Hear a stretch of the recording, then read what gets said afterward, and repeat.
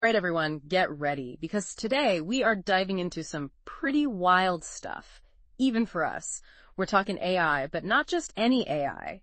AI that's taking on Wall Street. Taking it on and winning, Yeah, potentially. you're not kidding. This article I came across, it claims that someone used an AI to actually build a trading strategy that's making some serious waves. It's more than just the success that has everyone buzzing.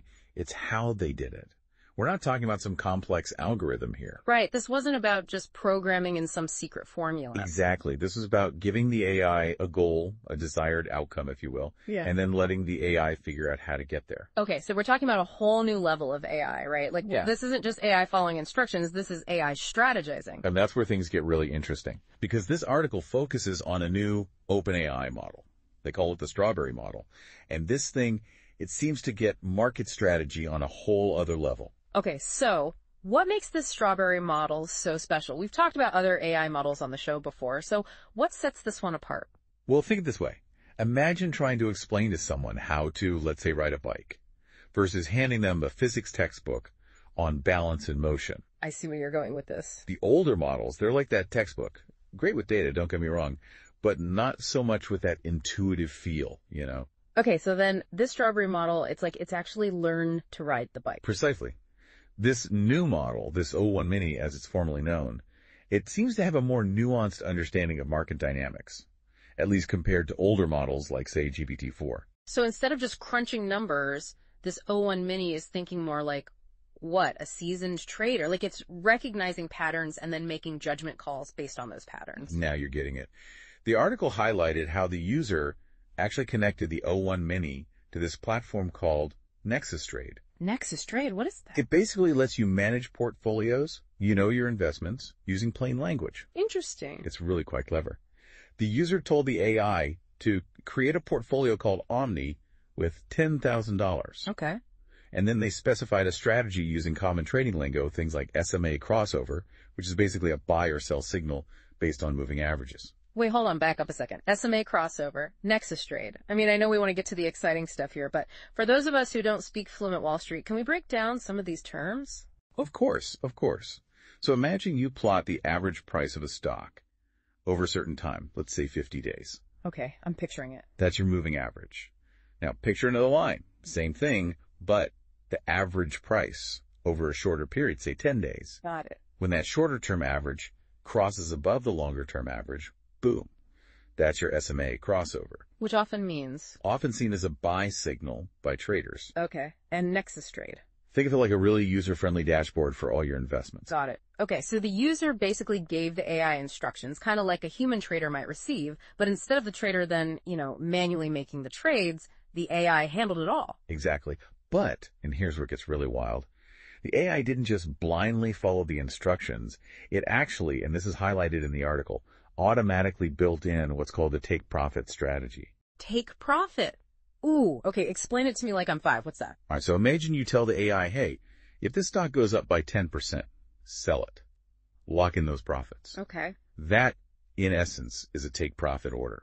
It automatically sells when, you guessed it, you hit your desired profit level. Wow. And this AI built that in on its own. So it's not just following orders, it's actively managing risk and maximizing gains. That's incredible.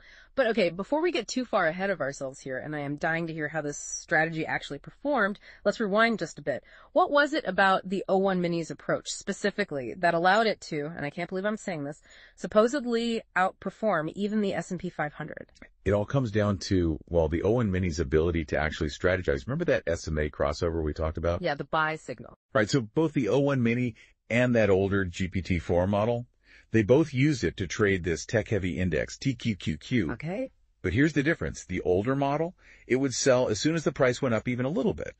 Playing it safe, sure, but missing out on potential gains. So kind of like what? A nervous trader who sells at the first sign of profit, afraid of the market turning against them? You got it. The O1 Mini, on the other hand, this thing, it seemed to understand that sometimes you got to be bolder. It held on to its TQQQ positions for longer, let those profits run, and that ultimately led to those crazy returns. Okay, that makes sense. But hold on. The article mentioned the AI achieved a 268% return. Like, what does that actually look like? For those of us who don't have stock tickers permanently seared into our brains, break it down for us. 268%. That's like turning a $10,000 investment into $36,800. In the same time frame, the S&P 500, much more modest gain, more in line with, typical market stuff. So this AI, it blew it out of the water. No question. However, and this is a big however, these were back tests. Right. Simulations like testing a sports car on a video game versus, taking it out on the Autobahn. Exactly. So the $1 million question is, how would this strategy actually perform in the real market? Real money at stake. Yeah, that's what I want to know. Did he take the AI for a spin in the real world? He did. The article says the user was impressed enough with those backtesting results that he decided to actually deploy the O1 mini strategy with real money. Gulp. I mean, that's incredible, but also kind of terrifying, right? It's like, okay, AI, you've got this right. You've got my money. Don't crash the car. It's a risk, no doubt. And the article doesn't say how this whole real-time experiment is going, but it does highlight a pivotal moment. How so? This isn't theoretical anymore. This is a real-world example of AI making investment decisions that could impact someone's, their financial future. It makes you wonder, even if this specific strategy doesn't work long-term, what does it tell us about the future of AI and its role in, not just finance, but in all sorts of decision-making? It really points to a future where AI isn't just a tool for analysis, but a potential partner in making complex decisions, using its ability to process huge amounts of data, identify patterns that, frankly, we might miss entirely. However, and this is crucial, it also raises some important questions. Like, how much can we really trust these systems? We're talking about handing over the reins to something that, let's be honest, we don't fully understand. That, my friend, is the heart of what's known as the black box problem in AI. These systems, especially these newer ones like O1 Mini, they're becoming so complex that even their creators don't always fully grasp how they arrive at their decisions. So it's like, I don't know, trusting a chef who won't tell you their secret ingredient. The dish might be amazing, but you're always left wondering, what am I eating? Perfect analogy. And in this case, the dish is a financial portfolio, potentially someone's retirement fund. That's why transparency in AI is so crucial. If we're going to trust these systems with big decisions, we need to be able to understand how they think. It's not just about the results. It's about being able to peek inside that black box, see the process in action.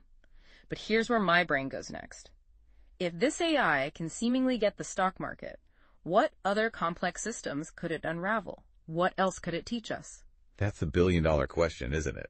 Where else could we use this? Right. If AI can navigate the stock market, why not healthcare? Healthcare, okay, yeah. AI analyzing medical data, personalizing treatments, even predicting outbreaks. Wow. Or picture this, AI optimizing city infrastructure. Okay, like smarter traffic lights, things like that. More than that. Imagine AI that understands traffic flow, reduces energy consumption all across the city. Okay, so bigger picture stuff. It's like we're on the edge of something huge here, right? We've talked about some big ideas on the show before, but this feels different. It is different. This isn't just theory anymore. But, we've been talking big picture. What about the average person? How does this impact their daily life? Yeah, good point.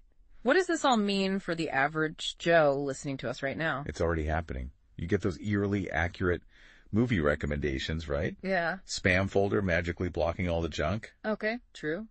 That's AI. But you're saying that's just the start. The tip of the iceberg. Think bigger. Mm-hmm. Imagine. Education tailored to you, specifically how you learn best. Okay, personalized learning. I like it. What else? Your own virtual assistant, not just setting appointments, actually managing your finances seamlessly. Okay, now that would be life-changing. And then, of course, self-driving cars. The daily commute transformed. No more wasted time, just pure relaxation or productivity. So we're talking about efficiency on a massive scale in every aspect of life, practically. Exactly. But, and I do have a but here, what about the downsides? I mean, there's got to be downsides. Of course. What about jobs? What happens to the people whose jobs become automated? That's a valid concern. It's something we need to be thinking about right now. We have to be proactive. And what about bias? Crucial point. If AI is trained on biased data, it's going to make biased decisions. It's not all rosy then. We can't just blindly embrace AI, can we? Exactly. It's not a silver bullet. It's about approaching this new technology with caution. with a critical eye. So how do we do that? How do we make sure it's a force for good? We need to make sure it's developed responsibly, ethically, with a focus on benefiting everyone. This is way more than just lines of code, isn't it? This is about how we want to live, how we want society to function. It's about harnessing this power, absolutely, but also being aware of its limitations and its potential pitfalls. And that's why we talk about this stuff, right? To get people thinking. Exactly. The more we understand AI, the better equipped we are to navigate this future. Well said. We went way beyond can AI beat the market today, didn't we? I think we're now contemplating AI's role in the very fabric of our world. It's about asking those questions, the tough ones, the ones that make us uncomfortable. And on that note, I think we'll wrap up this deep dive here. Always more to explore. To everyone listening, keep those questions coming. And as always, thanks for taking the deep dive with us.